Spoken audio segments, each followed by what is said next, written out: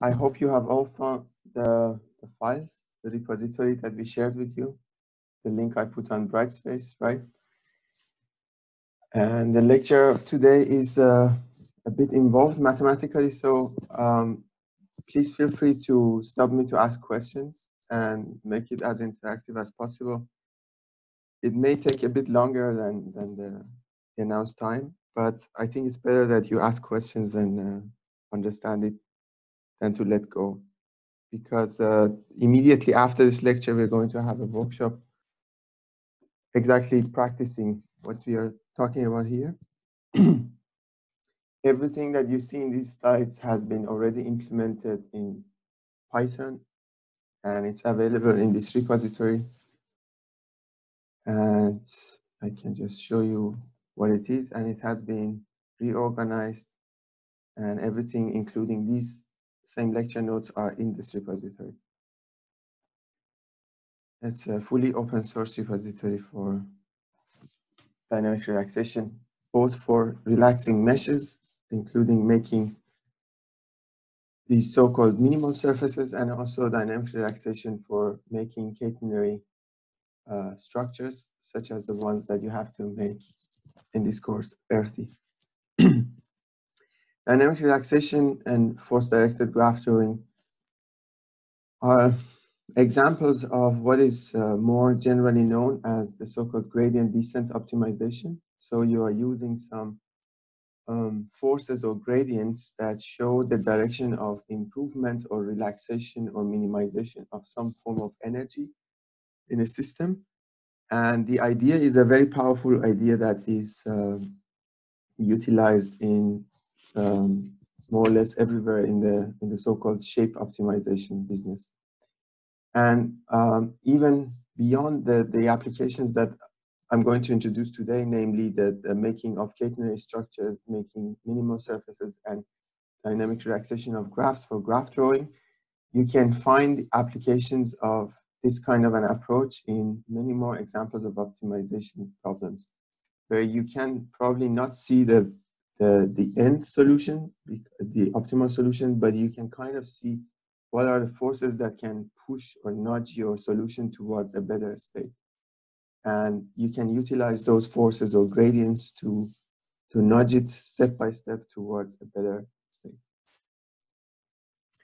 So you remember that I kind of started this lecture series by reminding you that the kind of geometry that we will be dealing with is not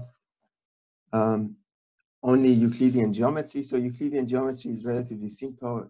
All kinds of walls and things that you make with straight lines can be studied with Euclidean geometry.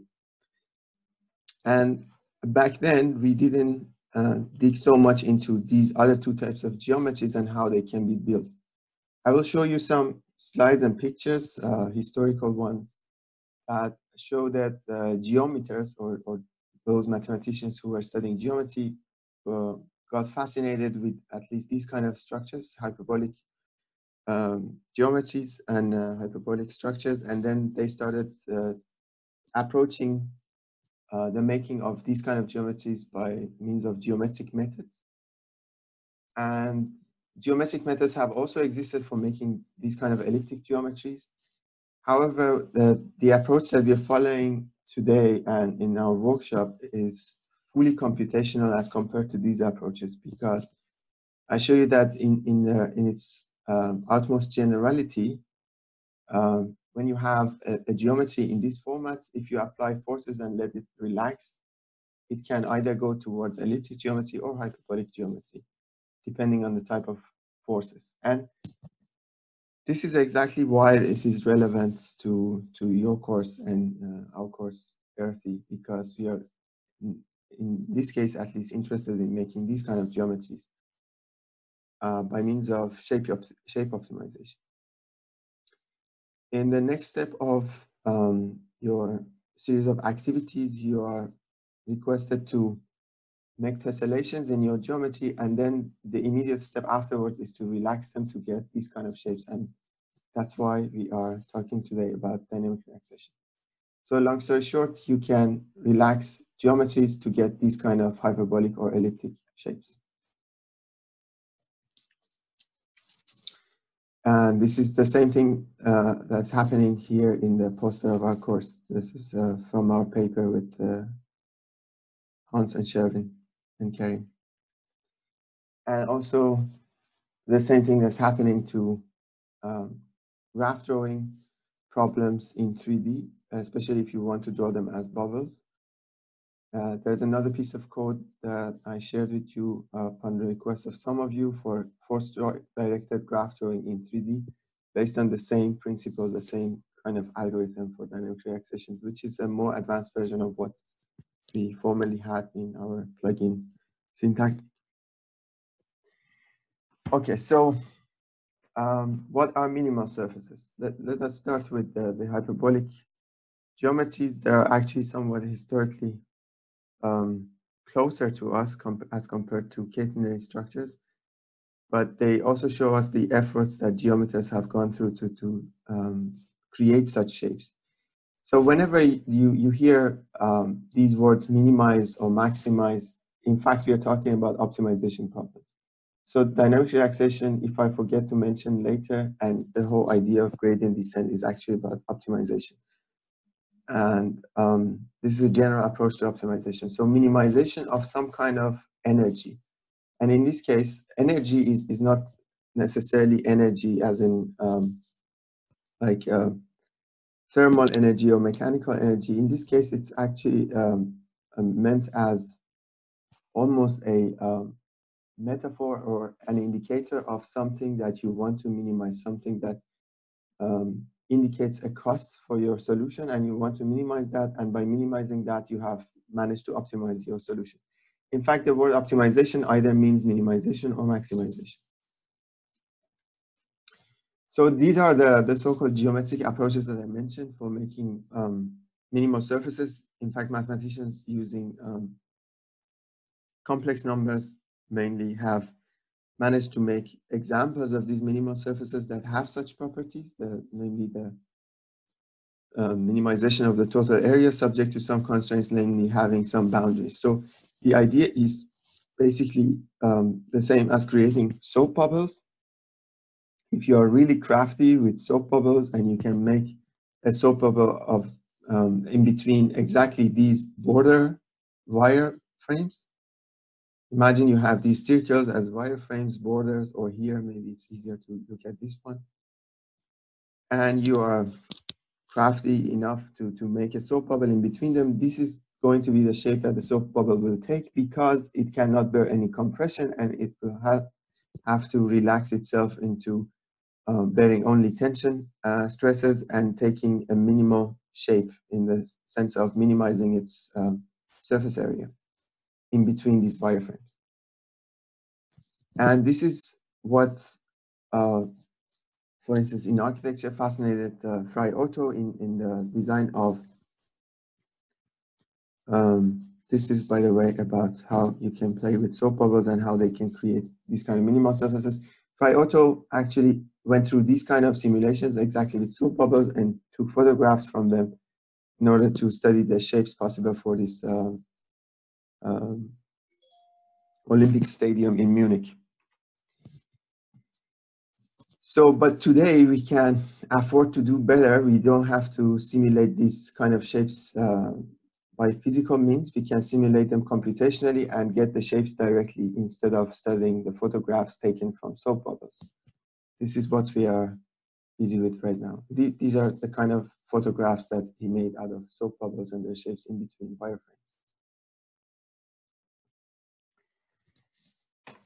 And interpolations have also been used for this purpose. These are, I would still call them geometric approaches for making such surfaces.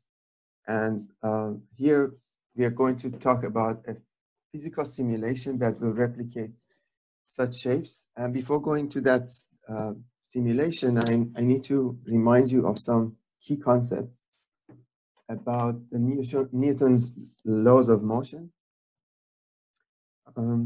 Sir Isaac Newton, I hope you all know Newton and know that the kind of mechanics that we are using in most normal or ordinary engineering applications is all Newtonian mechanics, even though there are newer versions of mechanics dealing with very small scales and very large scales, such as quantum mechanics and those based on relativity.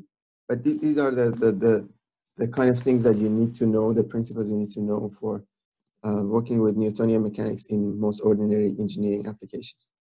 So there's a concept of inertness, which is proportional to the mass of an object. So if you have an object, remember we are going to physically simulate how the nodes of a system, such as a mesh, which can replicate a soap bubble, for instance, move in relation to forces exerted on them, such as the force of gravity or no force of gravity, but the force of their neighboring elements in a mesh.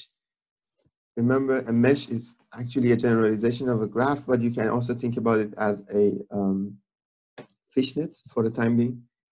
So the nodes of this mesh can be imagined to have inertness, and they will go through some motion, and while they're going through this motion, they're going to accelerate and decelerate, and they're going to have velocity, which is speed with a magnitude.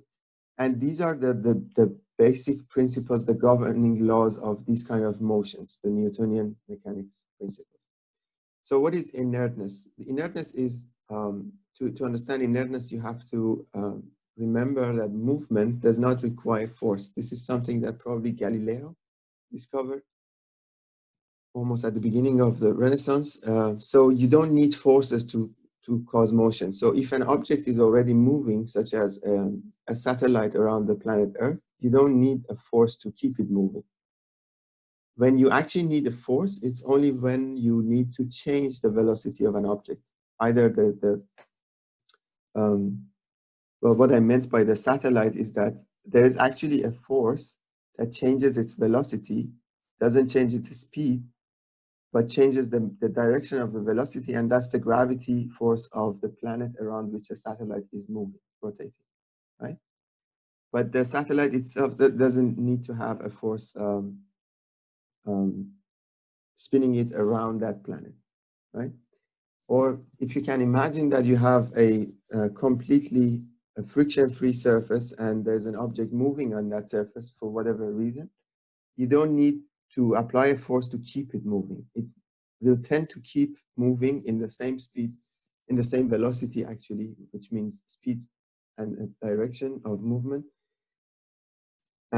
without any external forces. But if you want to stop it, that means you have to reduce its velocity from whatever it is to zero. That means you have to kind of brake. And if you have driven a car, you know that when you want to brake the car, you have to exert some force to the brake pedal, and that eventually will exert some force to the wheels and will stop the car. So deceleration and acceleration both require force, right? So similarly, if you want to accelerate your car, it's standing somewhere and you want to accelerate, you have to exert some force to the wheels and to the whole car. And so acceleration is basically the difference in velocity vectors, which is caused by the vector sum of forces exerted upon an object, right? Everyone is comfortable with that?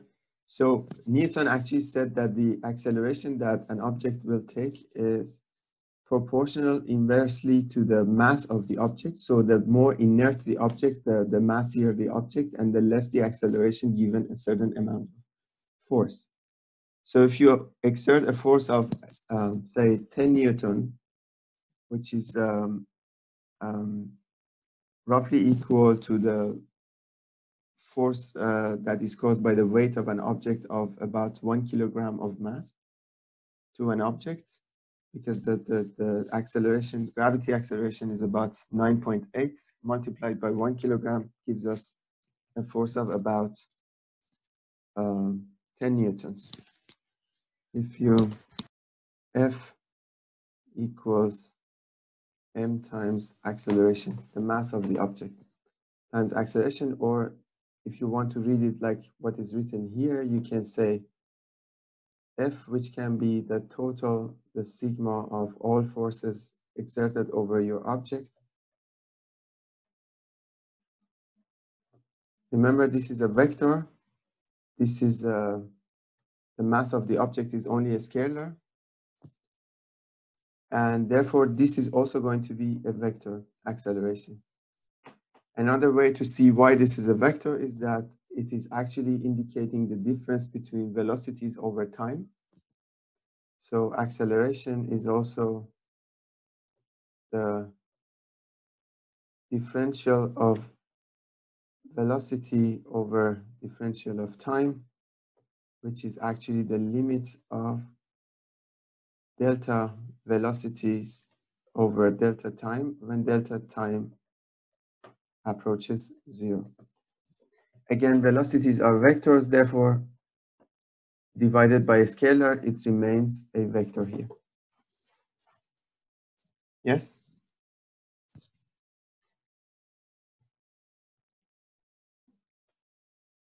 Okay, so the reason we bother to say velocity instead of speed is that it's not just a fancy word, but it's actually indicating that velocity is a vector as opposed to speed, which is only indicating the magnitude of velocity. So when you look at the dashboard of your car and you see the speed like 100 kilometers per hour, you're actually only looking at speed, not velocity. Velocity must be a vector in a three-dimensional space. And the third one, the so-called third law of motion by Newton, actually says that action and reaction are inversely equal to each other. And when a body exerts a force on a second body, the second body simultaneously exerts a force equal in magnitude and opposite in direction to the first body. What does that mean? So if you start pushing against a wall or some heavy object, if you push really hard, then your fingers will hurt, right? So the wall pushes back. That's the kind of reaction that we're talking about. And you will see that there's an important one here in our business that is basically the reaction of the ground to the structure up on top of it.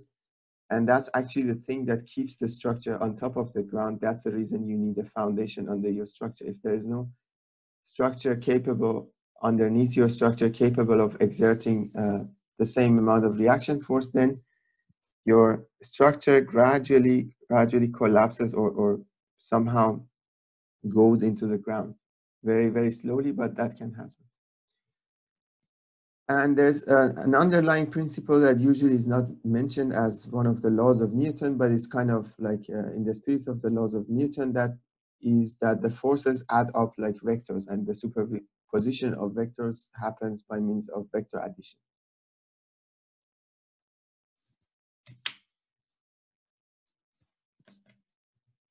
Are you still with me?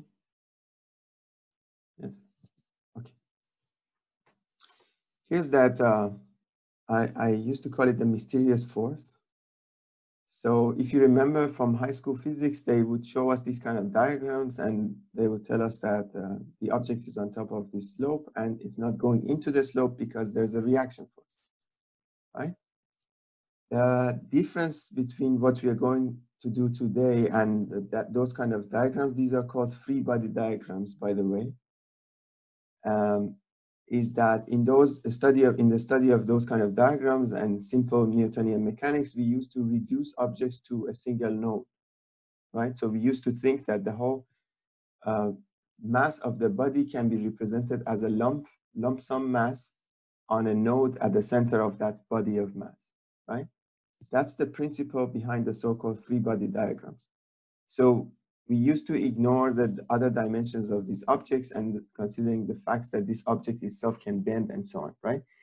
Unfortunately, we don't afford to do that kind of simplification anymore because, in fact, whatever we're studying here is actually the deformation of an entire structure. It's not just about a single node. It's actually about a collection of nodes connected together in some way, or even more generally, a collection of elements, as in finite element analysis, connected to each other by means of members that have some form of elasticity. Or in other words, in terms of graph theory, some links that keep the whole thing together. Or in terms of topology, some connections that keep the whole thing together, right?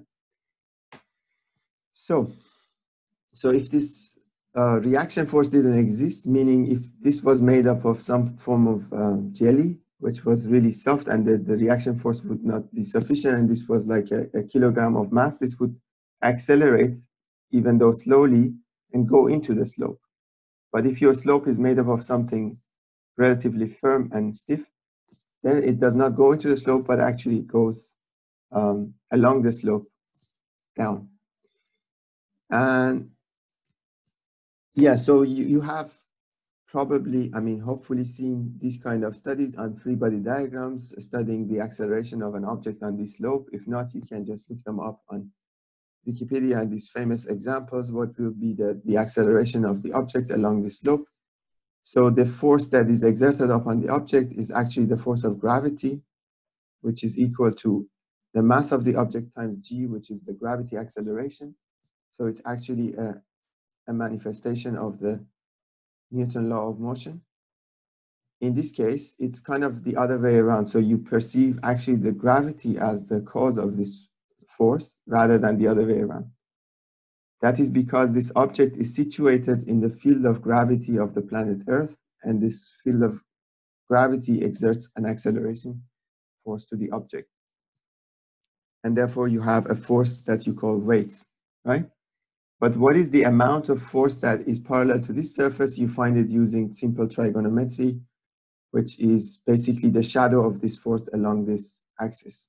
If this is the angle theta, then doing this kind of analysis, if this was an axis perpendicular to this surface and this is gravity, you can look this up and you will you can do simple trigonometry and find out that this amount of force, which is like the shadow of the gravity force, will be equal to mg cosine of half of pi minus theta, yeah, or mg sine of theta.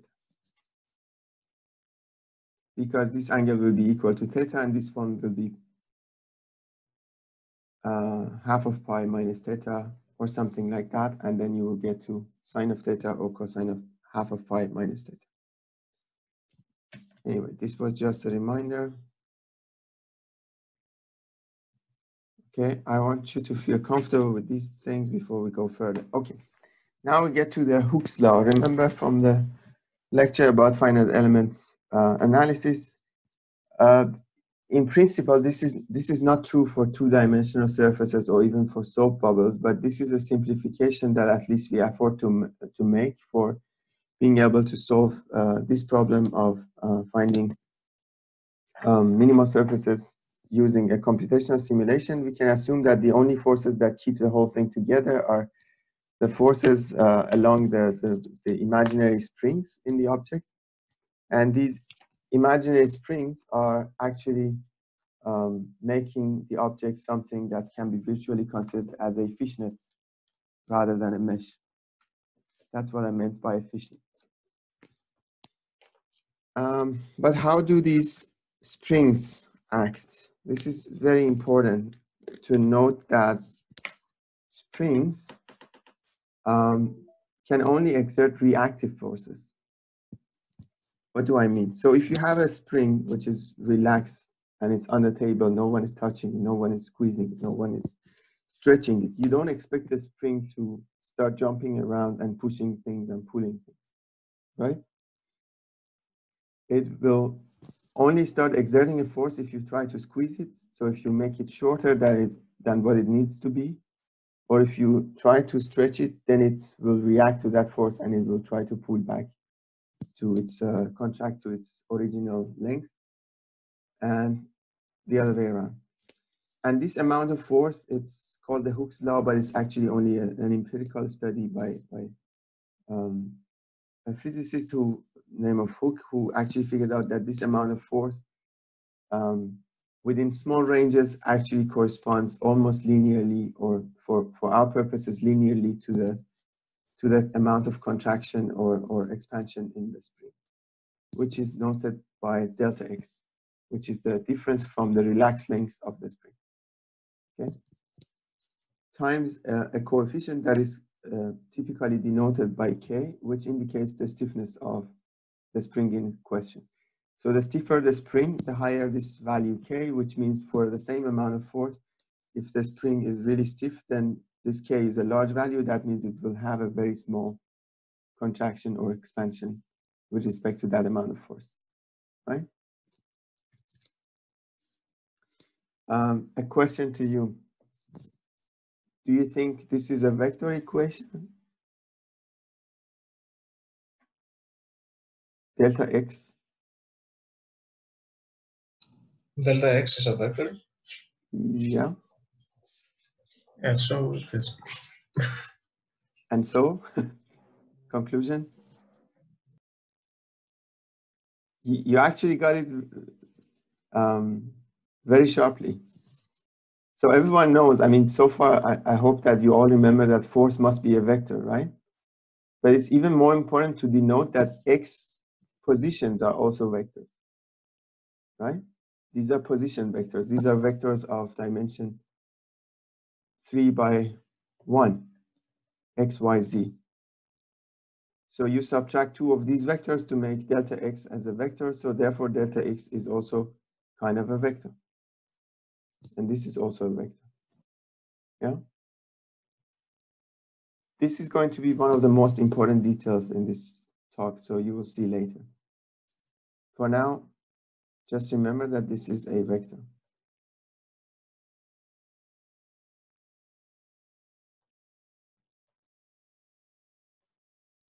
Okay, remember I said that to every action, there's a reaction with the same amount and in the opposite direction by the other body to which you are exerting force. So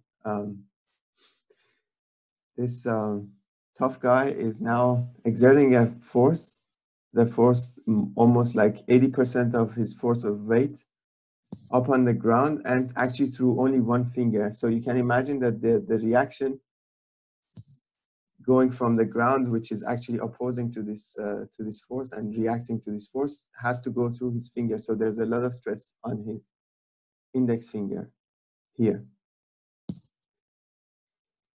This is just a reminder of that. And what I said by, what I meant by saying that the Hooke's law is only valid in small ranges is that if you exert an unreasonably large amount of force to an ordinary spring, you don't expect it to act linearly anymore. It can easily go into the plastic mode, or just you may just damage the spring, and then in that range it won't be linear. So in small ranges where the spring is acting linearly, you can assume that it's governed by the so-called Hooke's law. But in structural mechanics, you typically don't talk about F equals K delta X.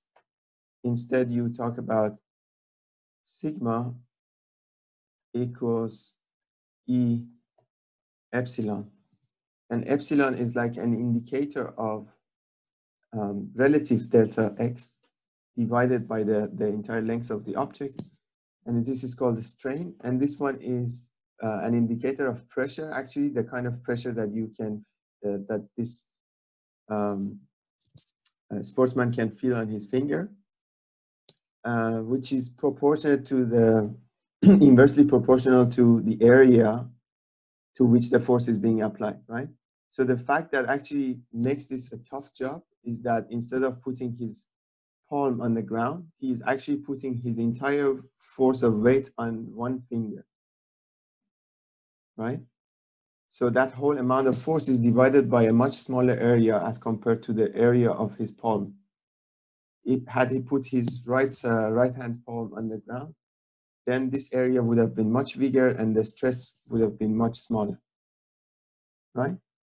So again, another reminder that these equations are actually meant to convey an intuition. So what exactly we mean in plain English by stress is actually implied with this equation as well. Okay.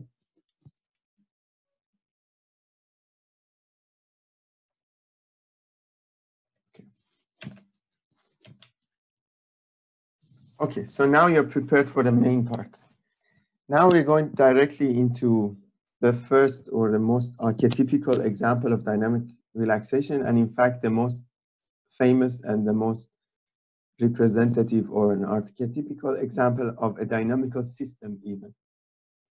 This is a very, very important concept in the study of dynamic systems, control engineering, and structural mechanics, especially when you're talking about the dynamic response of a structure sorry, to forces like an earthquake. And by dynamics, we mean a kind of a non-trivial way of moving for all the nodes in the system, namely that the system will go into some kind of an oscillation when you apply a force like this. What do we mean by a system? As I said, this is an archetypical example of a dynamical system composed of a body of mass, a spring with a stiffness, and something else that might sound weird to you right now. This is called a damper. But that's exactly the kind of thing that you have in the suspension system of cars. If you didn't have such dampers, then after every bump on the road, your car would oscillate, go up and down for like an hour, right? But there's always some kind of damping there to dampen this, these kind of oscillatory motions immediately or gradually, so that you don't feel like going up and down, up and down, up and down, right? But how does this work? A damper is something exactly like a honey spoon in a honey jar. How so?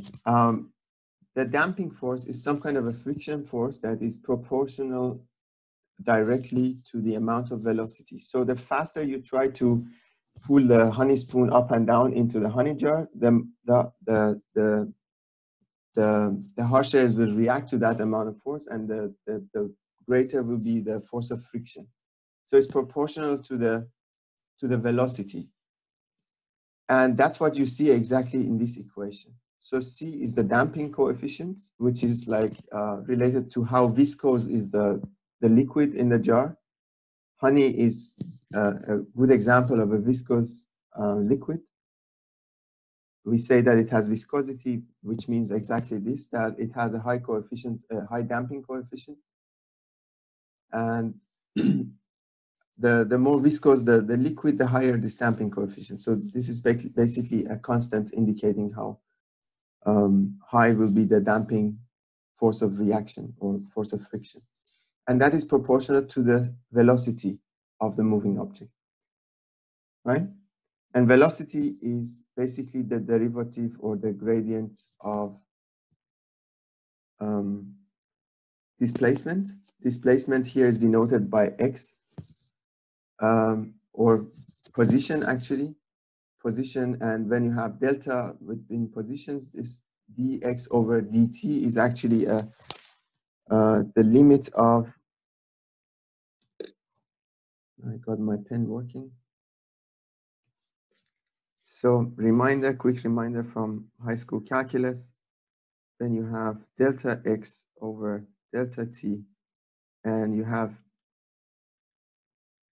you're talking about the limit of this fraction. When delta t goes to 0, you actually denote it with differential of x over differential of t, and you actually call it the derivative. The derivative of what? The derivative of x, which is the position vector, as a function of time t. Yeah. So if your position vectors are actually all shown along a curve, which is like the trajectory of movement, what will be this velocity at a point on your curve? You have to remember this. Basically, you need to connect a couple of dots to remember this. Anybody? The tangent. Exactly. Who was that? Bravo. So x1 and x2, or rather x and x plus delta x, two moments along this trajectory, two positions, this one minus this one will give you delta x, which is going to be a vector over delta t. When this delta t approaches 0, then you actually get a vector, another vector, a small vector here that is tangent to the curve. That will be the velocity vector. Okay?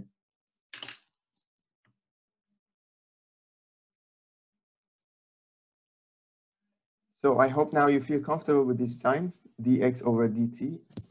And this is also a shorthand version, especially used when we are talking about derivatives with respect to time. You show them with u dot, u double dot, and so on. So if this is u dot and indicating velocity, what is this one? Anybody? The acceleration. Maybe. Yes, because it's again the derivative of velocity, which is indicating the rate of growth of velocity with respect to time. So whenever we are talking about derivatives, we are actually talking about, let me go back to this example. Imagine instead of position along time, you have time, and then you have some kind of price, like price of oil over time. Yeah. So if you want to predict what will be the price of oil after this moment, having had this moment and the previous moment, if you were to make a prediction, what would you do? How does this relate to whatever else I'm talking about here? And I'm not talking about using a crystal ball. Huh? So imagine this is the moment in time we are here. So you have had all this data so far for the price of oil. So you have the curve here, and you want to make a prediction about how will it go in the next minute, because it usually changes every minute when a politician talks about something, right? But for the next minute, maybe we can afford to make a prediction. How would you do that?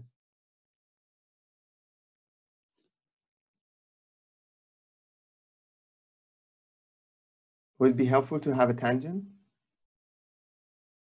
So if it's moving along this direction, then maybe if we were to make only one prediction, I would make it along this tangent for the next moment, right? The tangent is again some kind of a velocity or some kind of a derivative actually. In this case, we're not talking about a vector, we are only talking about the rate of change. So price of oil at time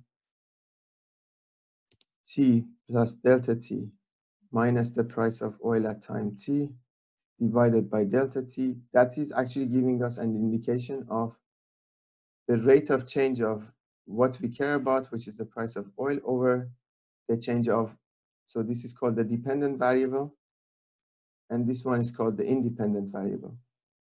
Independent of whatever is happening in the world, time is moving forward, right? So this is definitely an independent variable.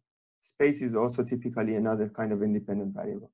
This is something that appears to be dependent on time, and this is the rate of change of something dependent on something independent, and that is what we call a derivative, right?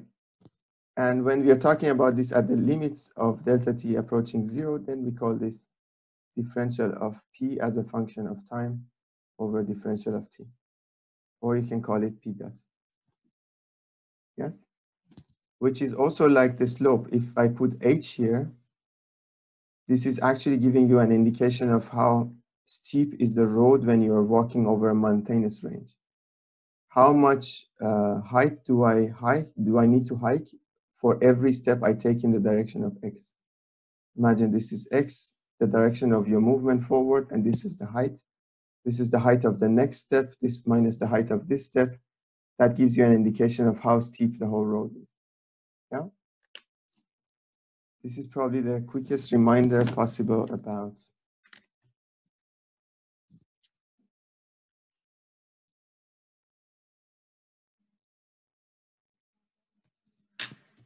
calculus and derivatives. Okay? So now let us study this system in particular. So what is happening to the system? Imagine you have this system consisted of this body of mass over a super slippery ice cube hung with a spring to the wall and also with a damper to the wall. So the only two things that will oppose the movement in any direction will be the damper and the spring. Both of them will somehow react or resist to the motion of this body of mass, right? So this one will react proportionally to its deviation from its relaxed length. So that will be k delta x, right? Or k times x, if we start counting x from 0, that will be simply equal to kx, right? This one will start opposing the motion by exerting a force proportionate to the viscosity of the liquid in the damper. That will be c times the velocity differential of, or the derivative of x, the position with respect to time. And this one, if it has to move with this exerted force, the exerted forces have to somehow cancel each other out. And there should be, if it, well, actually, I should have said, if it has to take any acceleration, the resulting forces should be non-zero, meaning that, again, if nobody is touching this object, everything has its relaxed length, and the spoon in the honey jar is not moving, so you don't expect this thing to start moving, right? But if you exert an external force, you change the equilibrium and you cause a reason for this object to gain some acceleration, meaning if the external force is bigger than the reactive force of the spring and the opposing force of viscosity, the damping force, then the object can be expected to take an acceleration proportional, inversely proportional to its mass, exactly equal to m times the second derivative of position, which is m times acceleration. This is basically a way of rewriting this equation in another notation, right? So you just need to get comfortable with the fact that notations across different books and different papers are different from each other. And because I'm referring to a certain paper here, I didn't change the notation. So for my taste, I would indicate all vectors with bold letters and so on, but I didn't change the notation much to keep it similar to that book, right? So you just need to remember that we are talking about vectors here, here, and here. Everything is a vector in this equation with the exception of these coefficients. M is a coefficient of mass, C is a coefficient of damping, and K is a coefficient of stiffness, right? Okay, so now we figured out how much acceleration this object will take if exposed to an exerted force, an external exerted force, and we can actually indicate the total sum of these external force minus the force of reaction of the spring and the force of reaction of the damper as the resultant force. And that resultant force should be the cause of the acceleration of the object, right? There is no other reason for this object to accelerate. So once you have these forces, you have the so-called equation of motion, the dynamic equation of motion. That is what we are talking about here. And if the external force disappears, then you have this kind of an equation. The external force equals 0, then the object has already started moving, right? So just because it has already started moving, this is very, very important. Because it has started moving, this object with its inertness, it keeps moving, right? So it starts swinging around and fluctuating and oscillating in its motion, right? And then the system has to balance itself somehow, right? So the next question is, how will it move over time? That's a very fundamental question in the study of dynamical systems. How will it continue to move after the external force has disappeared? So it has gained momentum. That's the other way of saying that it has inertness. There is mass in the system. It has started moving, and now it has to stop. So it's kind of like someone swinging somewhere, and then they continue to swing and oscillate. And when will that stop? So if there is no damping in the system, you can expect the system to start oscillate, to continue oscillating back and forth, going here, going to the left, going to the right, going to the left, going to the right, and so on and so forth, and nothing will stop, right? Because remember, if there's no other force opposing this, then the spring will push it back, then it will pull it back, will push it back, and so on and so forth, right? So the thing that dampens this movement and makes the system eventually get to the equilibrium or get back the system get back to the relaxed position of the spring is the damping coefficient. Okay, that's a big picture. So the question is how or when will it stop, right? So sometimes people ask me these ironic questions. Why do you bother with these things? Because everybody knows that it will somehow stop, right? I mean, you can guess that it will stop, and you can guess that there will be some kind of a motion if you start plotting the position of the object with respect to time. Imagine you have attached a pen to the object and you are rolling a paper underneath the object. That is the kind of diagram that you get after recording the motions of the pen. So you have made some kind of a plotter for yourself, right? Imagine a roll of paper rolling underneath this object and there's a pen attached to this one. That's the kind of thing it will draw, right? So everybody knows that it will be some kind of a diagram like this. Why we bother with these kind of things? Because we're talking about exact sciences. We're not talking about Zen and philosophy. We're talking about exact sciences. We want to know exactly how it will accelerate, how it will decelerate, how it will stabilize. We want to find out exactly how much mass or how much damping coefficient, how much stiffness is necessary to keep our structure safe, for instance, right? And one more important thing, we want to know what is this frequency of movement, which is called the natural frequency of vibration in our system. If we don't know that, if you're not into exact sciences and we only design with intuition, we can cause probably a disaster.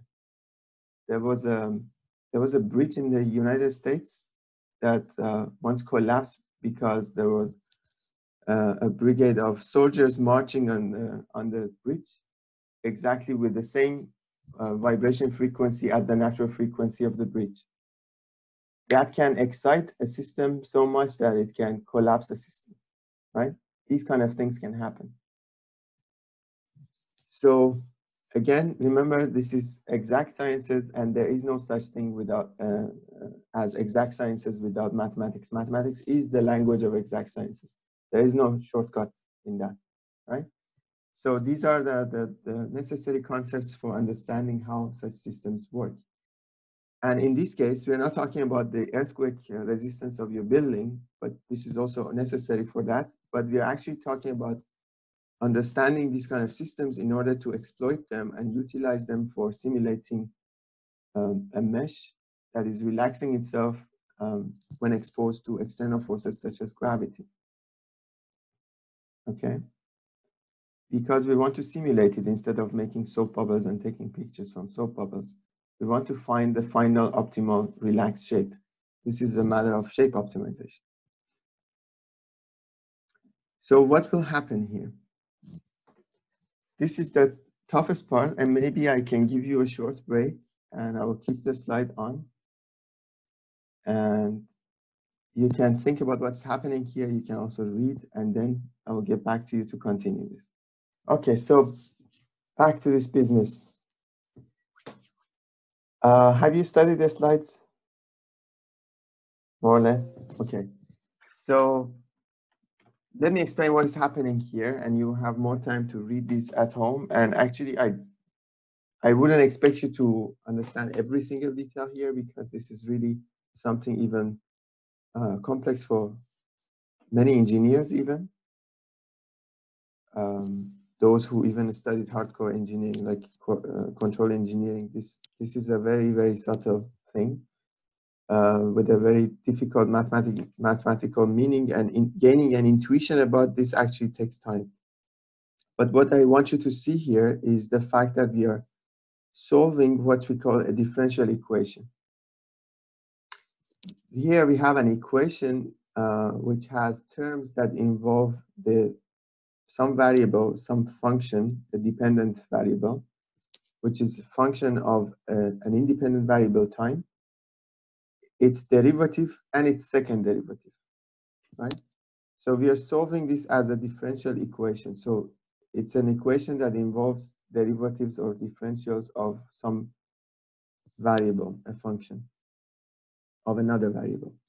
And so what we are trying to find out, which is predicting the shape of this diagram, is how will this system react over time, or how will it act or behave over time, having been excited with an external force and then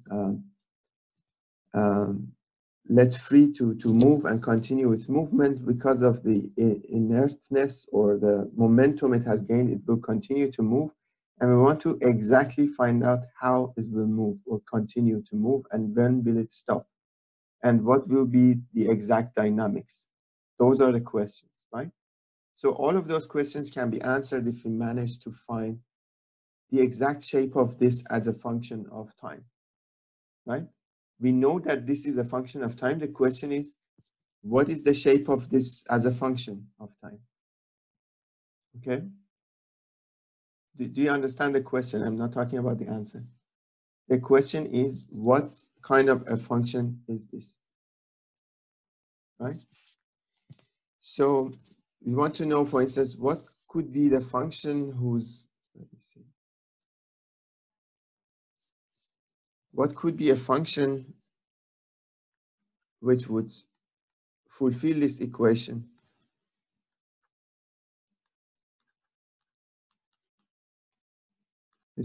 I'm just rewriting this one.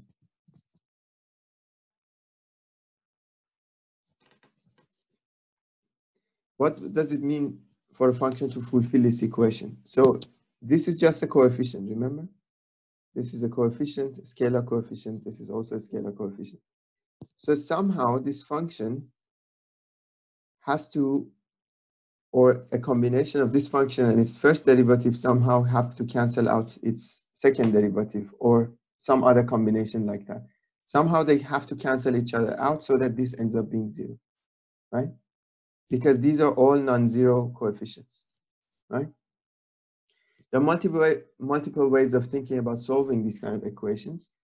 This is what we learned in control engineering, which is using what we call an Ansatz, or an educated guess. Sorry, an Ansatz. That's a German term, I think, or an educated guess.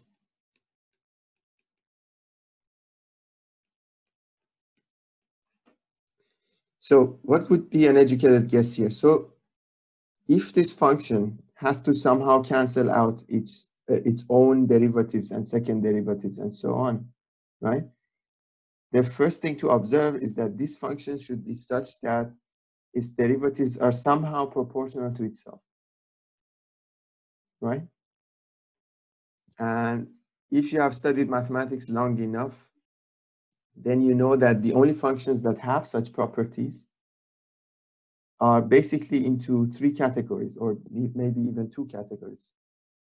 If you take, for instance, sine of t as a function of time. So imagine f of t is sine of t. What is the derivative of sine of t? If you remember from calculus, high school calculus, that is cosine of t.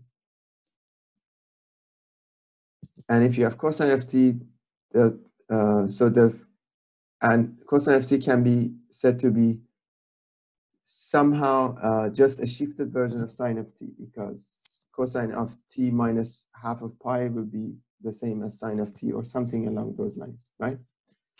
So, and the second derivative, observe this one. So the second derivative of this one, now if we take the second derivative of time with respect to time of cosine of t, will be negative sine of t,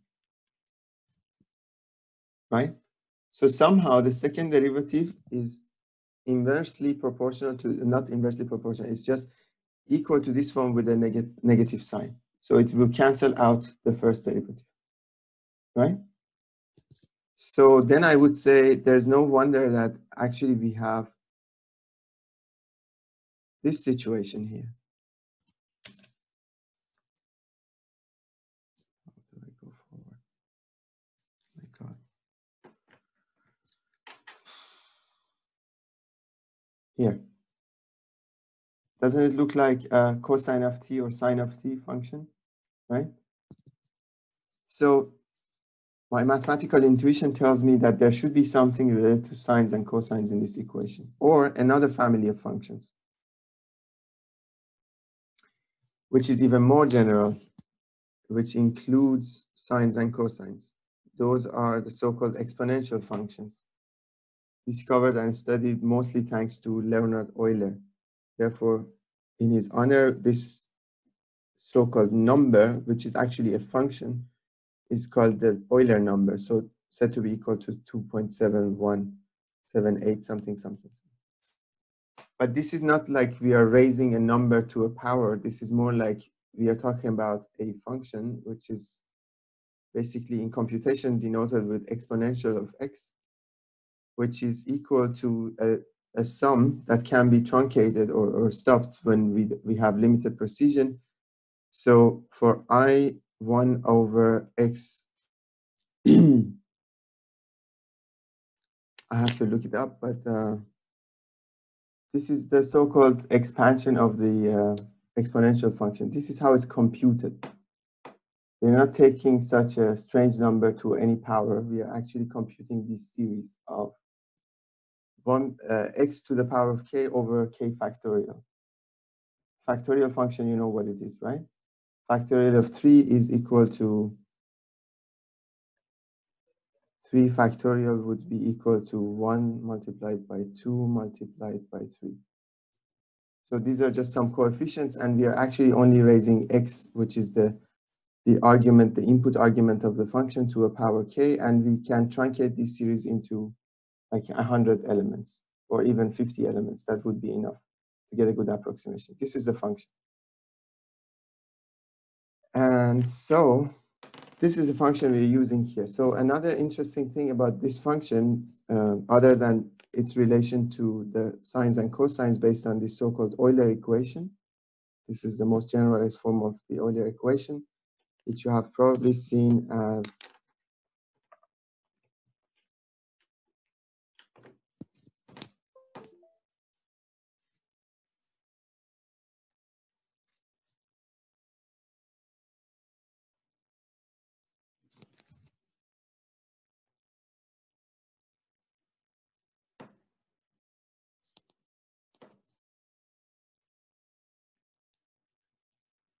something like that. This can be derived from this equation. You can look it up and you can give it a try. Just by putting the right angles inside this equation, you will get this one. So this is even a more generalized version. Anyhow, so back to the question. So if you can just accept it for a fact from me that if you have a function of time, e to the power of lambda t, its derivative will be, with respect to time, it will be lambda e to the power of lambda t. So if you can call this f of t, which is perfectly normal because this is the definition that we started with, and following basic calculus, you can figure out, actually based on the expansion of that series and taking the derivatives, you can find out that this is true. This is a fact that you can check. You can even check it on a paper in half an hour, you can find out the answer. It's this one. You can take the derivatives by calculating the limits, and you will find out that the derivative of such an exponential function will be proportional to the coefficient of the independent variable here. That means this coefficient will appear here in the first derivative. If you take the derivative once again, you will see that the second derivative of f of t with respect to time will be lambda times lambda e to the power of lambda t, or f of t, which means lambda squared f of t, which is exactly what's happening here. So remember I said we are going to take an educated guess as to what could this function be, right? And our mathematical intuition tells us that the only functions that are somehow proportional to their own derivatives are exponential functions, hyperbolic trigonometric functions are also in this category, which are again constructed from exponential functions, and sinusoidal functions or trigonometric functions. So this would be a very nice educated guess because it can tell us, okay, suppose the equation has an answer in this form, has a solution in this form. If we put this into the equation, then we will see that the whole equation will become somewhat simpler. We can factorize all these terms, They're all the same. Now we have another equation here, which can be written as lambda m lambda squared plus c lambda plus k. And we can just factorize e to the power of lambda t from the whole equation and say this has to be equal to 0. Okay, just some basic facts about this function. So this is equal to some form of exponential of time with some coefficient here. So this is a positive value. Time has never been negative. Lambda is a positive coefficient, and you don't expect this function to be 0 unless, well, it just grows if lambda is positive, and it declines if lambda is negative, but it doesn't reach exactly 0, right? So the only way for this equation to be equal to 0, there is no trivial way of this thing being 0 immediately. The only way this can be 0 is that this part is equal to 0. Then we find ourselves in a very pleasant situation where we have to solve only a quadratic equation here, for which I hope that you have seen a solution like this in high school mathematics. If you have a quadratic equation in the form of ax squared plus bx plus c equal to 0, we know that if you do some algebraic operations, you can get to the form of the roots of this equation in the form of x being equal to minus b plus minus radical b squared minus 4ac. This is one of the few things that I have memorized in mathematics because it's so versatile and useful, right? But you can also do this even by hand and get to this formula again, or you can look it up. Anyway, the important thing here is that we actually simplify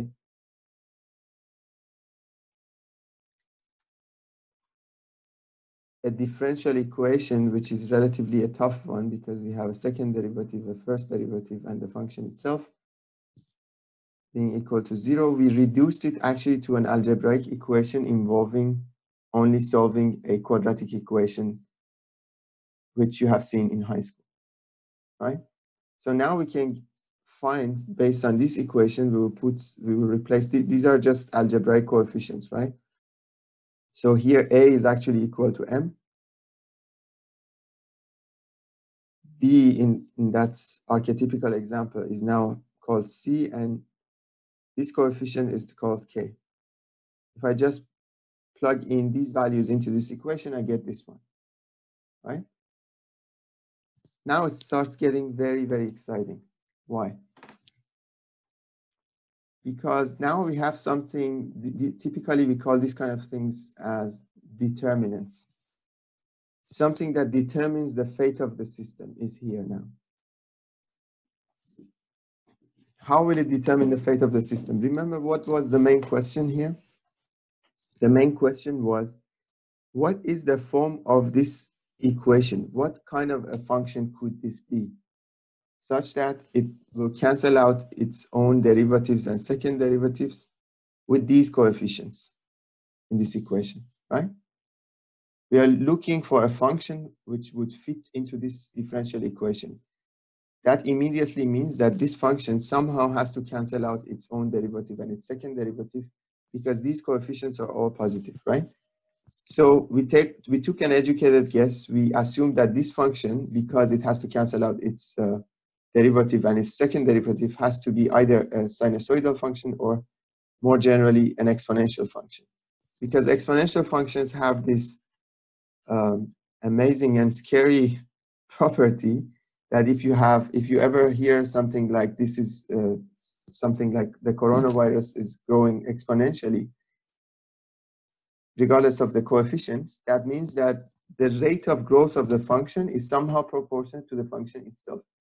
You see that with wealth, you see that with population, and you see that unfortunately with contagious diseases, that they usually follow this kind of exponential laws. And that means that their rate of growth, the rate of growth of the function of interest actually is dependent on the function itself.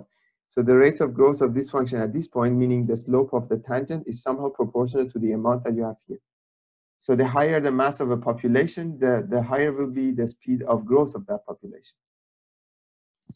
But sometimes it's also in this form. It's kind of the situation that you have with a bottle of wine getting better and better over time,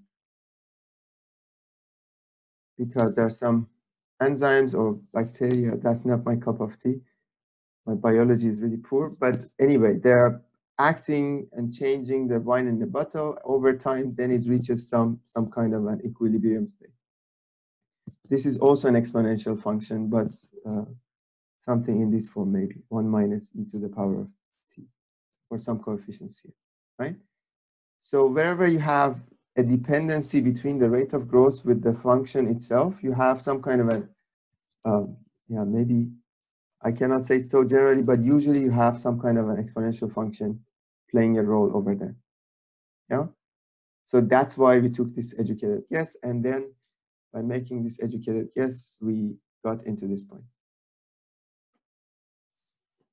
That what is so exciting about this point, I hope you see what I see here, that we managed to reduce this differential equation to an algebraic equation, and then we managed to solve it, right? So now what does this mean? This means that there will be two responses for this equation. One of them corresponds to lambda equal to minus c plus radical c squared minus 4mk over 2m. And the other one is lambda equal to minus c minus radical c squared minus 4mk, the square root of this over 2m. Yeah. So we will have basically two ways this can work. By plugging, basically actually in this direction, by plugging these lambda values into this one, we have managed to find a solution. This is something that we can call a solution, because this will satisfy this equation, right? And then we have, as I said, something that we can call a determinant, because it will determine the way the system behaves. How so? Because now we have a kind of a relatively strange situation. If the combination of C and M and K is such that what you have under the square root actually ends up being positive, you get a positive square root out of this. Okay, that means the system will have a lambda value that is only a minus C plus C squared minus 4mk. And that will be a positive value, and therefore I've done the math here. So let me see. If C, yeah, that's the case that I'm talking about. If C is larger than 2 times the square root of m times k, or in other words, C squared minus 4mk is larger than 0, which means that what we are taking the square root of is larger than 0. That means the system will only have strictly real, what we call eigenvalues, and the response is steadily convergent to 0. That is the situation that you see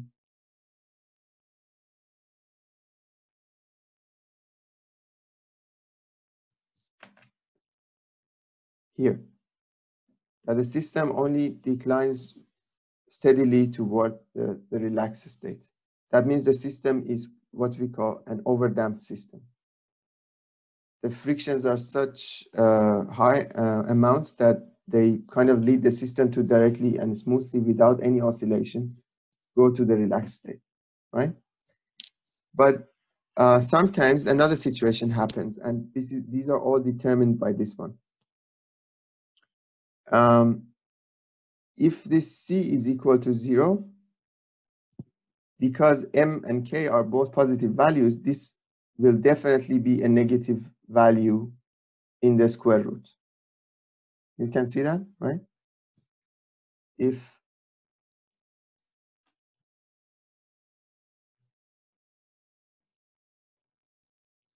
C is 0, then we are only left with negative 4 times M times K, and both M and K are positive values. Therefore, this will be definitely a negative number under the square root. Then we get into a scary situation, which will definitely involve something like negative 12. What does this even mean?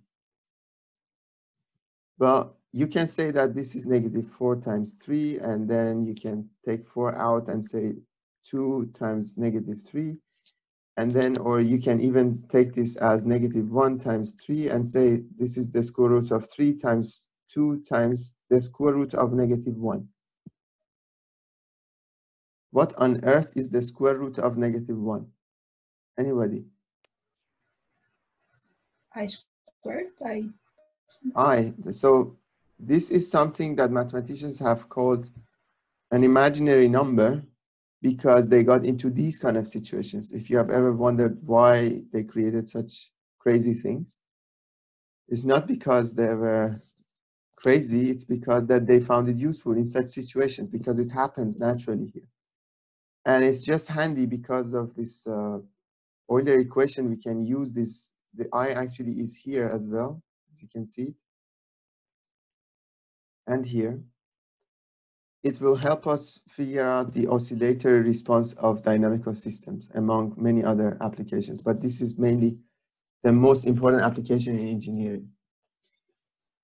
And this is really like a rabbit hole, so I cannot get deeper into this one right now. But this is something that is not unprecedented. We know what to do with this, and we call this a complex number. When this situation happens, then we have a negative value here, and we have an imaginary number here. That means in the nominator, we have what we call a complex number.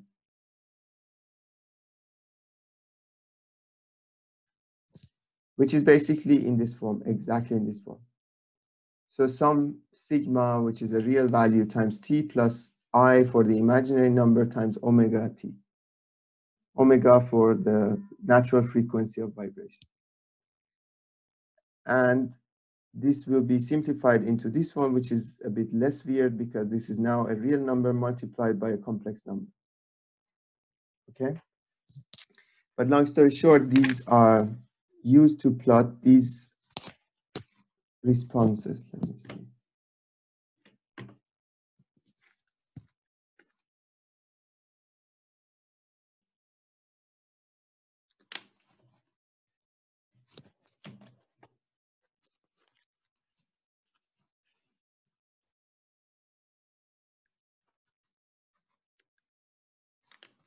These so-called dynamical responses are plotted this way.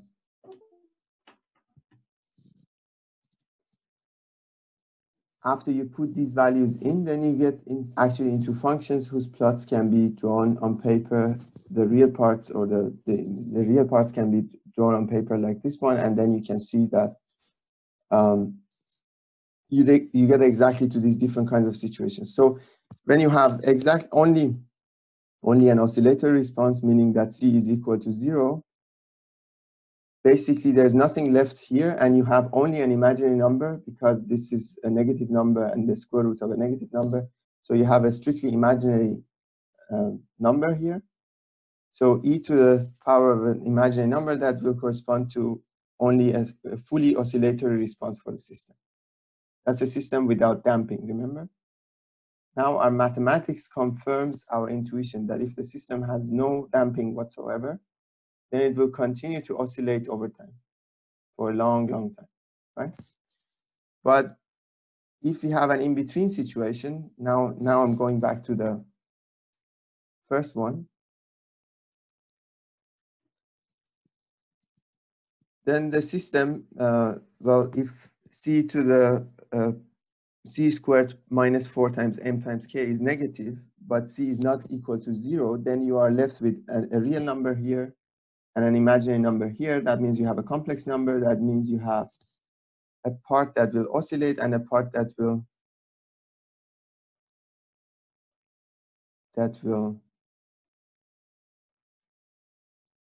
determine the time response and the convergence to the equilibrium state.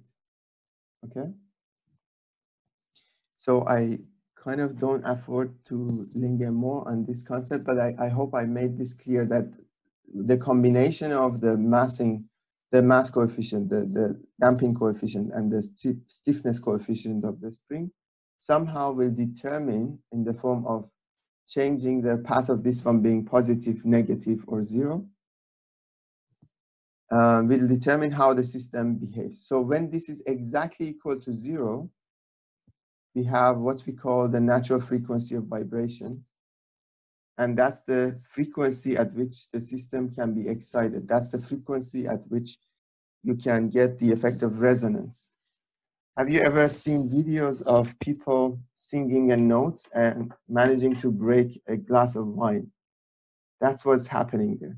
So if you manage to exactly sing the note that resonates, can you hear this? With this, and if it's loud enough, then you can manage to break this without even touching this. You can manage to excite this glass. This is not a good glass for that purpose. You need a very thin glass of wine. And you can change the frequency, natural frequency of vibration by the amount of wine in the glass. Yeah. If you manage to sing exactly the note that resonates with the natural frequency of vibration, you can excite the system so much as to break it even. Yeah, that's unfortunately what happened to that bridge in the United States. And then you have also another kind of determinant that shows how damped the whole system is, which is used here. But this is the most essential one, omega 0, which is the natural frequency of vibration. Okay.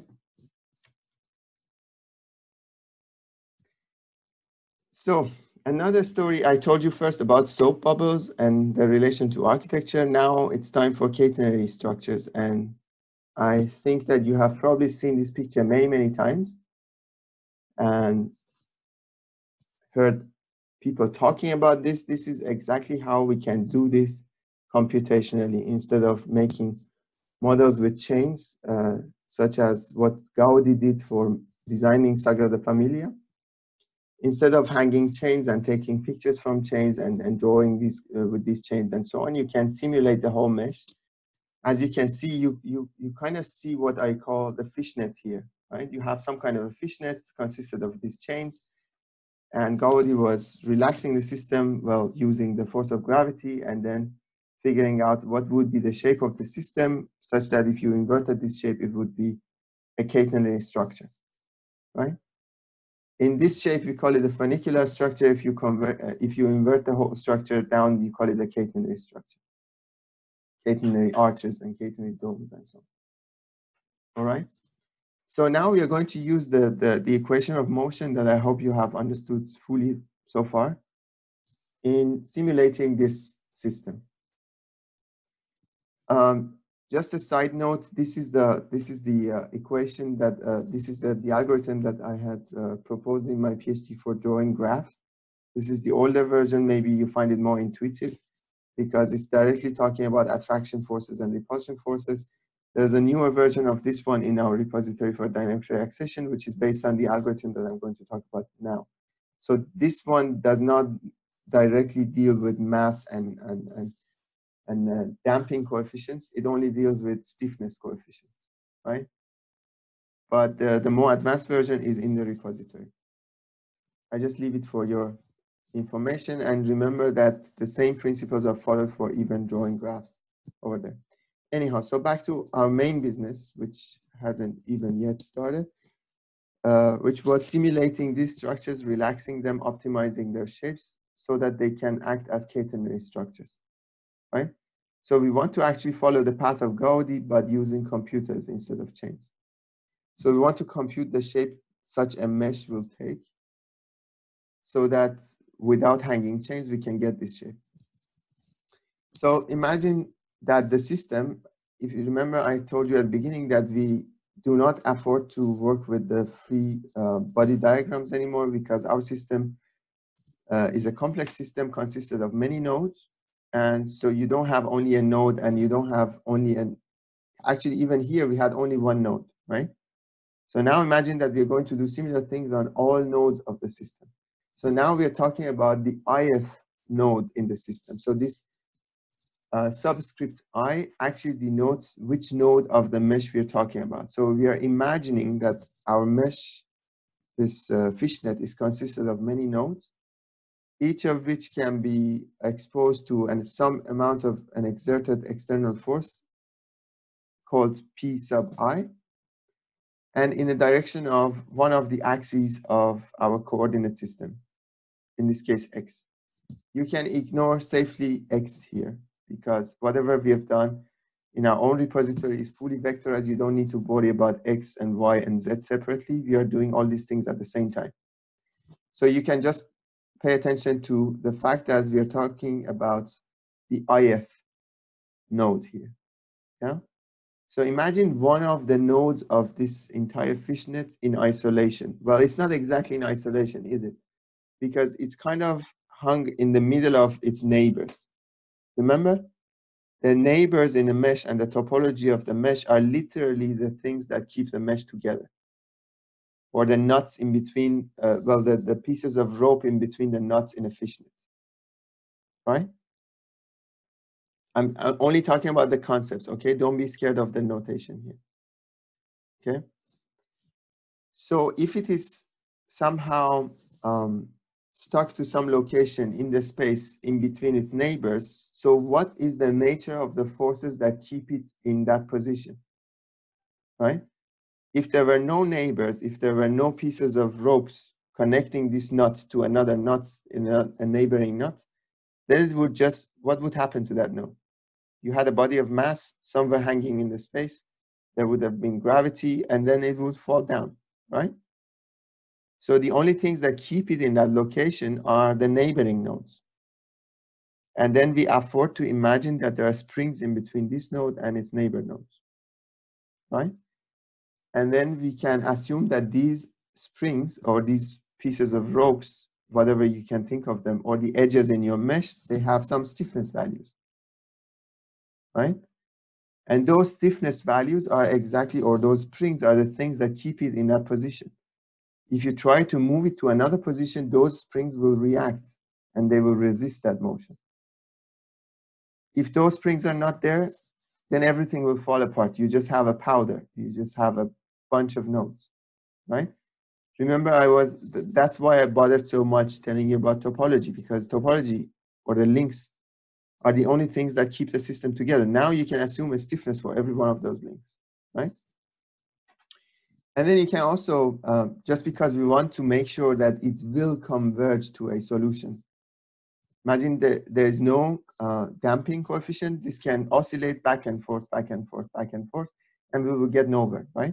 Because we want this simulation to end, because we want it to converge to a solution, we also want to consider that, as in reality, there is usually some friction. So we also consider that friction in the form of the energy dissipated in, that's exactly the kind of friction that dissipates energy within the nodes of such a dynamical system, right?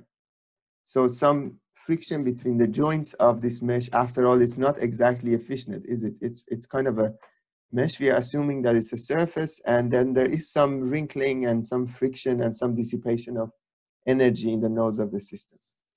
So we want to make it realistic, and we want to ensure that it will converge to a solution. Therefore, we also add C for friction, for damping coefficients, and with respect to the velocity of the nodes to this system, we have added stiffness times the delta, which is like the displacement of the nodes, and the mass of the nodes, and the derivative of the velocity of the nodes, which is equal to the acceleration of the nodes.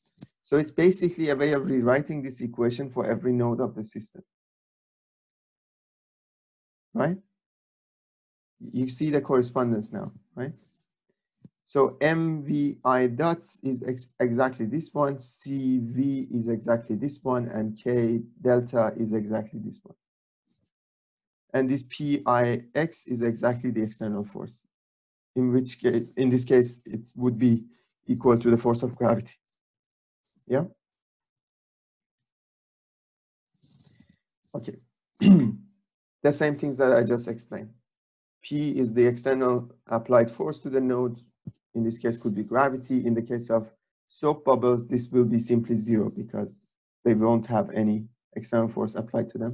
They will take a relaxed shape. Stiffness, delta, as I said, the displacement, C is the damping coefficient, the velocity, and the derivative of the velocity, which is the acceleration of the node. So, okay, now let us focus again on what we want to do. What would you say is our goal here now? Regardless of how we are going to solve this equation. What is our equation? What is our goal? Eventual goal. Can someone give it a try formulating our goal here?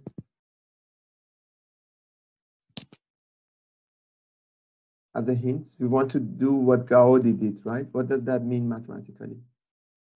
And instead of doing it with change, we want to do it with a simulation based on the laws of physics and so on. So what does that entail in terms of our mathematical business with this equation?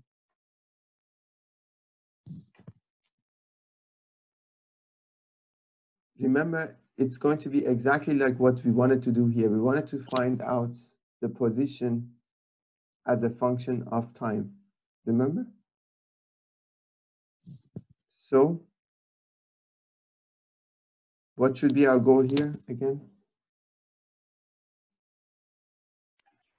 If the applied force is 0, then which one's going to be the position?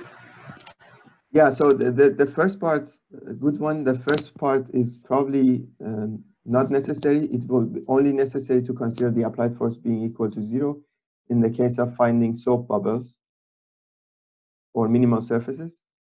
But even if the applied force is not 0, we are going to find out what will be the final positions of the nodes in the system, right? Why is that sufficient? If we have the final positions of the nodes in the system, remember there was a diagram in my topology lecture notes about a mesh that I drew like this. And I drew it again like maybe this.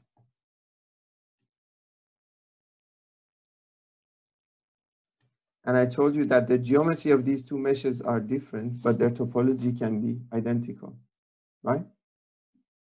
So this is very, very important. So if we have only the last or the final or the position of the nodes throughout time, we know and we remember that it's not going to change the topology of the system. That's why we call it only shape optimization. It's not going to change the topology of the system. So we will keep the same topology for the mesh, namely we will keep the same edges and the faces for the mesh, and we can redraw the mesh at every step of the simulation over time.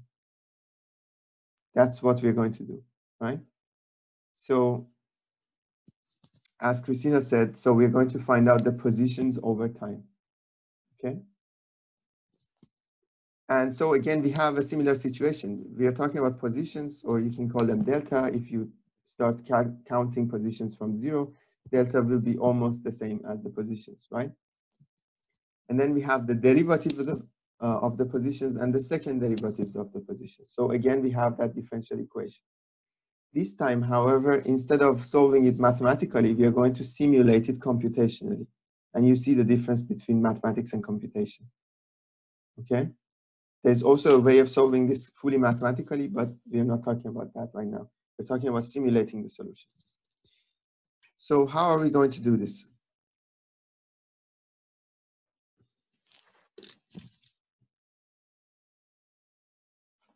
Okay, so just keep in mind that our goal is to simulate delta x, or actually x, with respect to time.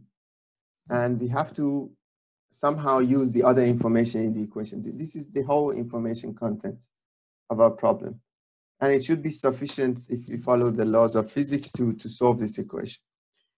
We are basically rearranging these equations to focus on what we want to find out and the things that we can record about the system. That's the principle of simulation. We are going to give the whole system a nudge, calculate the forces in one step, let the system move towards a better or a more relaxed position, record the previous values, and then using those previous values, how can we estimate velocity, for instance? Remember the price of oil at 2 consecutive moments? If you have the price of oil over 2 consecutive moments, you basically have an estimation of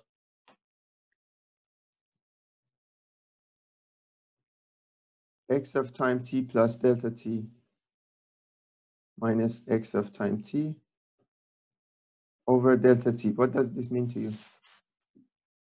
Is this not a good approximation of the differential of x over differential of t, or the so-called velocity over time, right? That's what we are going to do, because here's the good news. This is good for mathematics books and for mathematical ways of solving equations, but we cannot exactly afford to do things with infinitely small things and infinite precision and so on. This concept of limit is something from continuous mathematics. But with computers, we can easily do this. We can record the previous position, we can record the next position, we can subtract them, we can divide them by a certain amount delta t. And if delta t is small enough, this is an approximation good enough for this purpose. Yeah. Now we are in the business of simulations. Similarly, if you record the velocity of one moment and the velocity of the next moment,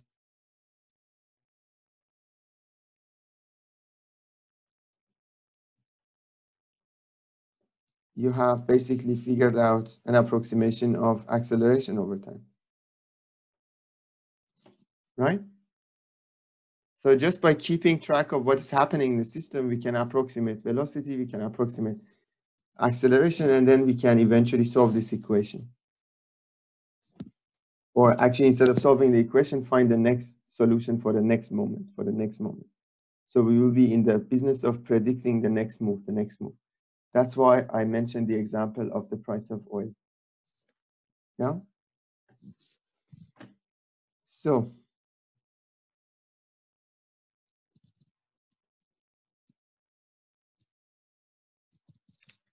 long story short, we are going to use this approximation, as I just said, by looking at two half moments, half a moment later, half a moment before, over delta t. This is exactly like v of time t plus delta t minus v of time t minus nothing. It's just a slightly better way of doing that, which is called central difference. So we go half a moment before and half a moment after. Then we have an approximation of velocity at that moment in time. Well, by saying approximation, you should not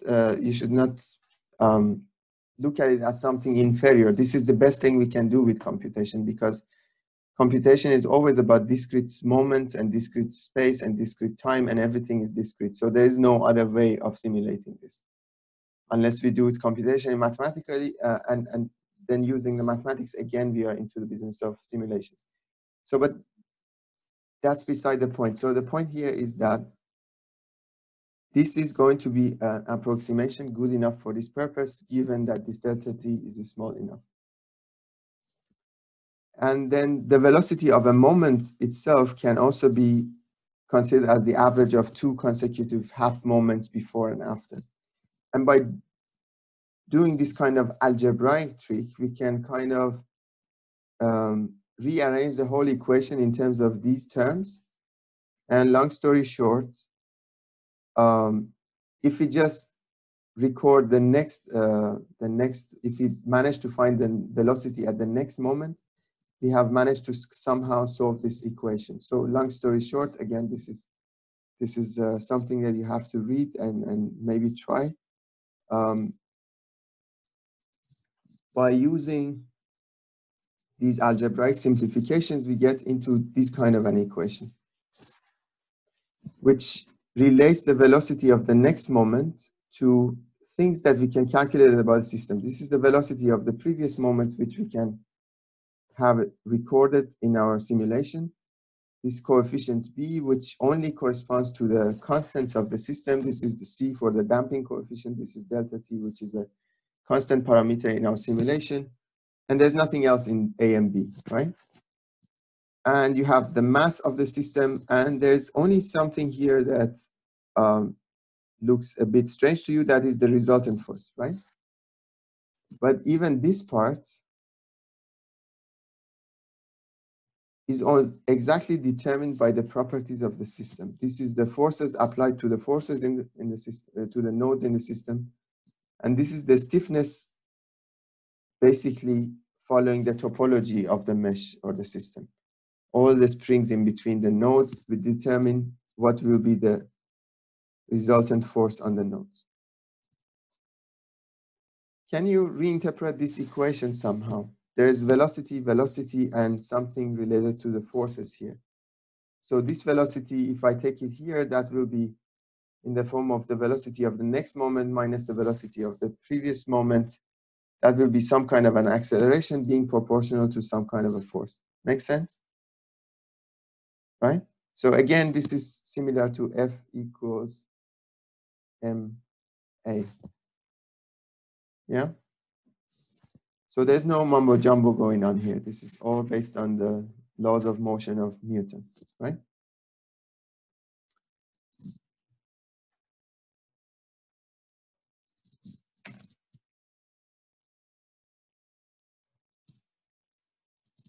And then long story short, we can find the velocity of the next moment based on these resultant forces. But the question is, how do we get to those? We can wait for that question and then just assume that if we manage to get to the velocity of the next moment, then we can actually predict the next position of our nodes.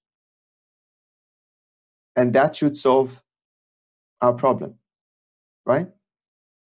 Regardless how we will get to this R, if we manage to get to this point, we will have the velocity, and we can use this velocity, which is the slope of the tangent line that will predict the price of oil at the next moment in time. In this case, it will predict the next position of the nodes of our system at the next moment in time. That means we have managed to solve our problem, right? Now let us get to the bottom of this, which is how do we compute these resultant forces? This is the most sophisticated part of this equation. So remember that the forces are exerted by the springs that keep this node together with its neighbors. Okay, so along all edges in our system, wherever I is connected to another neighbor J, we must have one of those springs, with respect to each of which we have a stiffness value, right? And if you consider that you have the same stiffness value for all the edges, then the stiffness value disappears, but that amount of force should be equal to K delta X, right? Imagine you have calculated K delta L, not X, just with respect to length. So this F here is only a scalar value. Yeah. Pay attention to this. So K delta L. So now we are far away from our neighbor, and then we are supposed to be at the maximum distance or the relaxed distance of, I don't know, 1 meter. Somehow that the edge is stretched, then the spring should react to that force. That's something we can calculate by means of geometric computations. We can calculate what should be this amount of force using the vector lengths. So there's a vector that we can consider as representing that edge. That vector has a length. If that length deviates from the relaxed length of the edge, then we will have a force. Clear? Right? So that edge has two ends, and those two ends have two vector or vertex positions, and those vertices, we can subtract them from each other. We get to a vector that will correspond to the edge length and correspond to the edge. The norm of that vector, which is the Euclidean length of that edge, will be the length of that edge, and we can subtract that length from the relaxed length of that edge. That will give us delta L multiplied by the stiffness coefficient. That will give us F along that edge. How do we indicate that edge? I and J. This I and J indicates an edge between the node I and the node J. Correct? So now, here's the part where it gets probably a bit difficult. Remember, I told you that so far you can discard all these X coefficients because we are going to project all these values along the three axes of our Cartesian coordinate system. Okay? Here's the moment where those Cartesian axes of the coordinate system come into play. Now we have to we have to treat these forces not only as scalar values, but but as vector values. So we need their directions, right? But instead of thinking immediately about an arrow, think about the fact that if we want to write down this force as a vector, then we need what? We need components, right? Along X, along Y, and along Z, right? So how do we find the components of an edge? Imagine this is an edge somewhere in our system, and it has some kind of a position with respect to the three axes of our Cartesian coordinate system, X, Y, and Z. So we have managed so far to calculate the magnitude of force along this edge using the so-called Hooke's law, K delta L, right? Can you agree with that, right? So we have managed to find the magnitude of the force along this edge. Now we want to treat this force as a vector. Then, therefore, we have to find out the so-called shadow of this vector along these axes, right? Remember from the basic trigonometry that I told you at the beginning of this course, how do we find these shadows? Anybody? With sinus and cosinus. Exactly. So Christina has been answering all the questions since the beginning of this lecture. Perfect. So cosine of theta should do the job, right? So cosine of theta, how do we calculate cosine of theta? I mean, we're not going to look at it with a protractor and play with a scientific calculator, right? We have to have a better way. Do you see the answer here? This is the last difficult thing that you have to crack to understand what's going on here. Christina, because you have answered all the questions so far, maybe this is the last one you have to answer. Like the distance along the axis, like the length. Yeah. So this one, Like that's, yeah. this length, which is x sub I minus x sub j. So if this is node I and this is node j, usually a good notation helps, right? So this will give us this length along this axis, exactly along this axis, right? So we are only looking at the components of these vertex positions along those, the axis that we are concerned about, right? So now we have exactly this length. And then if we have this thing, it will be exactly like the radius in a circle, in a trigonometric circle, right? So that will give us x over r in a sense, or cosine of theta. So that will do the job for projecting this amount onto the x-axis. And this L is the length of this edge, which I called here R, but I could have called it L, I, and J. This is the length of the edge I and J. So now we have managed to not only compute the magnitude of the force at time t, but also project it to all axes in our Cartesian coordinate system. Therefore, we have the force as a vector, three-dimensional vector. Therefore, we have managed to calculate this resultant force. And this other force, by the way, also is a three-dimensional force, right? In the case of gravity, it would be just a force going down. If there's wind load or something else, that could also easily be a three-dimensional force. Even in the case of gravity, it will look like this. 0, 0, negative 9.81 if every node in the system has 1 kilogram of mass, right? So even if it's only along one direction, the vector remains still a three-dimensional vector, right? Principles.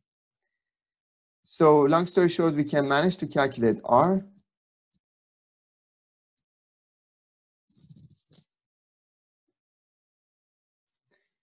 And then this is going to be the first thing we will do, because this is the innermost, the hardest nut to crack. If we crack this nut, then using R, we can which is basically an indication of the force, the resultant force applied to every node. We can estimate the velocity having, we can estimate acceleration. Having acceleration, we can estimate the next velocity, and having the next velocity, we can approximate the next position. Remember, we always use derivatives to predict the next thing, right? We use the tangent line, the slope of the tangent line, or the derivative of the price of oil over time to predict the price of oil in the next moment in time. This is what's happening here. So we have the derivative, which has something to do with the acceleration in the system. This is the force that is causing the acceleration. Then having this force computed, we can use it as the acceleration and use the acceleration as the derivative of the velocity to estimate the velocity in the next moment. And velocity itself is the derivative of the position, which we will use to predict the next position in time. And that means we have solved the problem. Congratulations, we have simulated the system and we have the positions in the system. This is an algorithm basically consisting of these three steps, three major mathematical steps. So we have done our best to make our implementation as simple as possible. I can probably argue that it's probably the simplest out there in the wild, because we have done everything even simpler than this one. We have done everything in a more so-called vectorized way. We are only computing with vectors everywhere, and we are using NumPy for the simulation. And we have basically followed this methodology in computing these values, but instead of using for loops, we are calculating everything with vectors and matrices and tensors. And that's how we are computing this. So the rest of these details, I think you can read for yourself. I'm running out of time anyway. From the lecture notes, and just want you to remember that the way that the graph drawing algorithm works is also based on the same principle. Again, you have springs exerting forces to these nodes. We are assuming some mass for the nodes, and we are assuming some damping coefficient. And therefore, this is a more advanced version of the force-directed graph drawing, which will relax the system as a bunch of bubbles and will draw you something like this. I could have taken a better picture from the last version of the code, but mathematics is more important anyway than these pictures. Anyhow, so you need these kind of relations and the strengths of the relations. So quite a few of you asked me, how do we implement the strengths of relations coming from our rail charts into the graph drawing problem? This is how you can do it. You have the algorithm now to play with and complement if you want. And yeah, the CSV input of the file has an address in my system. You can change it to the data set that I uploaded on the GitHub today. You can use that CSV input as an example input and eventually replace it with your own data, with your own rail charts, and you can monitor it. That's it. Questions? Thank you.